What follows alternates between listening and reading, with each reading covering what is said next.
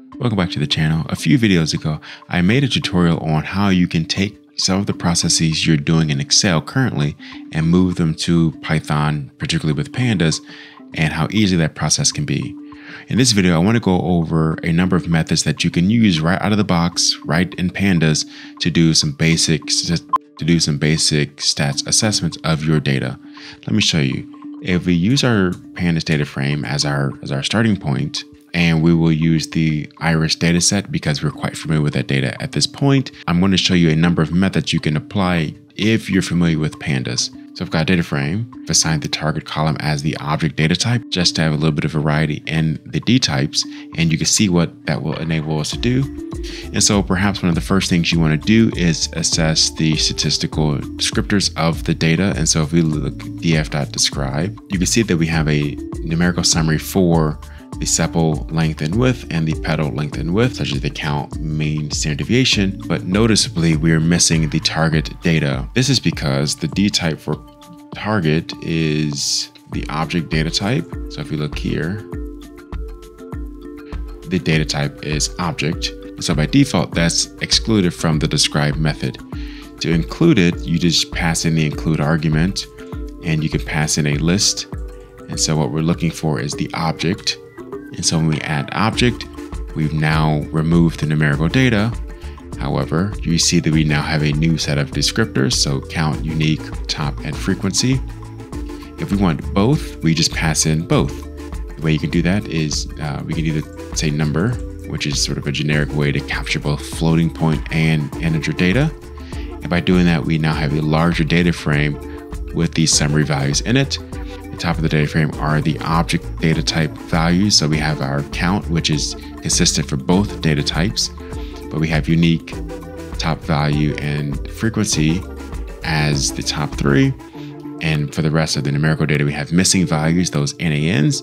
And where we have our numerical summary, we have values here, and we have missing values for the target column. And again, this is not the default when you run describe. So if you're missing some columns, consider using the include. Similarly, there is an exclude method as well, and we can specify our percentiles. Okay. Speaking of specifying percentiles, say there is one you're particularly interested in and you don't want to use this describe method to access it. If you go back to our data frame and pass in the quantile method, we can pass in a list of key values, which are the particular quantiles we want to see as floats. And so, for instance, if we want a 10th percentile, we get this output where the true output is the 10th percentile of each of these columns. However, because we have a mixed data type data frame, we get this warning that we should specify that we want numeric only. And this is not uncommon. So you see this future warning. That's to let you know that in a future update of Pandas, this parameter is going to change its default conditions. And so they're going to deprecate one of the functionalities, and we would have to make some changes to get around that. One way we could just set numeric to true. You can see that future warning goes away. If you want multiple quantiles, we can just pass in a list of values. So let's say we want the 10th quantile and a 50th quantile or 50th percentile. We can just pass in that list, and you see that we now have a data frame where the top row is the 10th percentile and the second row is the 50th percentile. Now, this again can be extended to many other quantiles, but let's say we want to look at how these might change as a function of our target value. We can do that by using the group by method.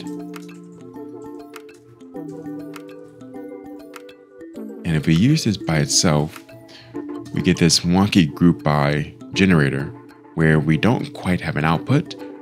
The easiest way to see is to use the mean method. And so it's going to group by the target column as we specified, and then compute the mean value of each of the columns based on that grouping. Similarly, we can just switch this to quantile and pass in, let's say we want the 10th percentile and the 90th percentile. Let's pass in numeric only equals true. As you can see in our table, we still have our groups, And within each group, we have our 10th percentile and our 90th percentile values for each of the columns within each group.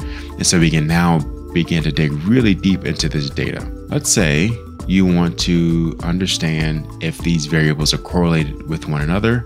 The easiest way to do that is to use the correlation method. If we look inside there are a number of ways we can compute the correlation. By default, it uses the Pearson correlation, but we do have access to Kendall and the Spearman methods. And so if we run this, we get a table and we get that same future warning.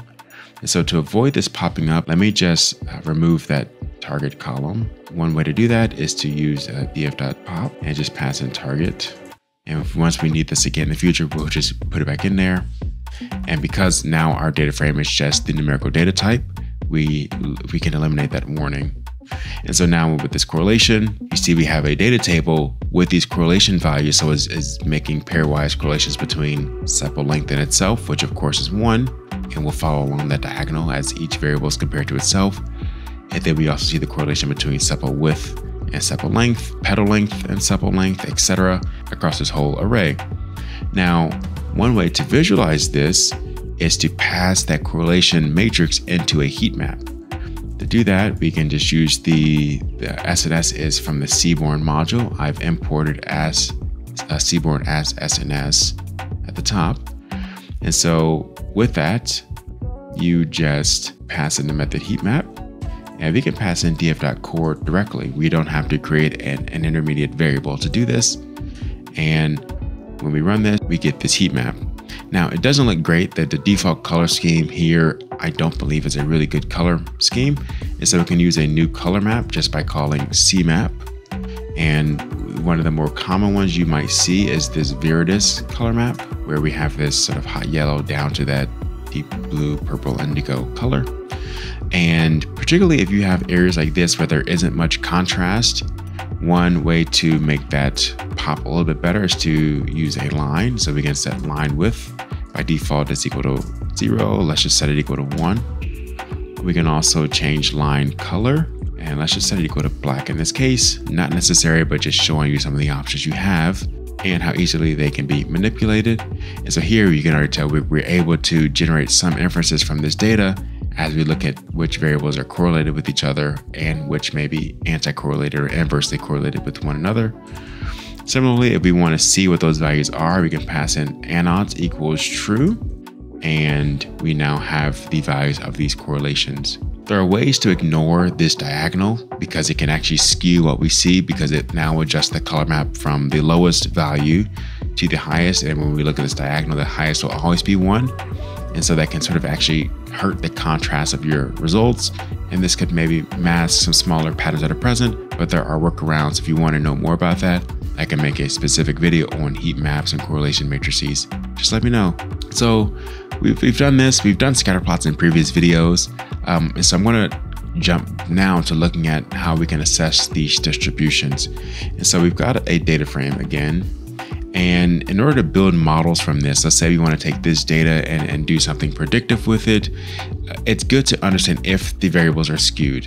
The easiest way to do that is to use the skew method, and we can just pass this directly to the data frame, and it will compute the skew value for each of our columns. And so we can see that for the most part, all of our skews are relatively small. Small is considered between -0.5 and +0.5. That's where the distributions are considered symmetric.